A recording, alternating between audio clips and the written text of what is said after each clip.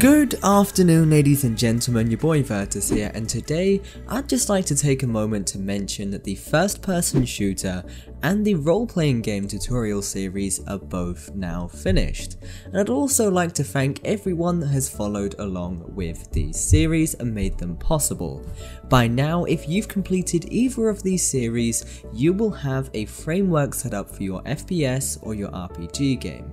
If you followed the first person shooter series, you'll have a custom character set up with running, sprinting, jumping, shooting, reloading, a custom heads up display, and all other essential elements. If you follow the RPG series, the role-playing game series, you'll have a custom character, player abilities, inventory system, shop, melee combat, magic combat, and a whole bunch more.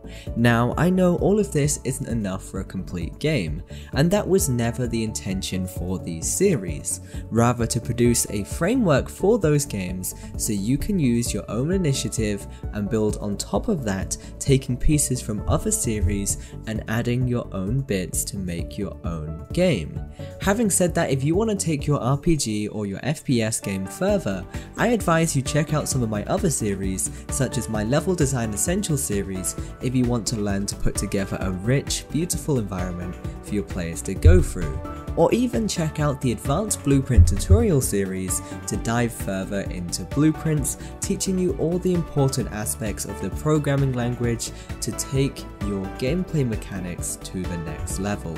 Also, if you want some additional help with your projects, it's worth joining our Discord server, which has over 1,000 other like-minded developers, all of which are more than happy to share and help with those projects. If you want to find these, the links for these series and the Discord are all in the description of this video.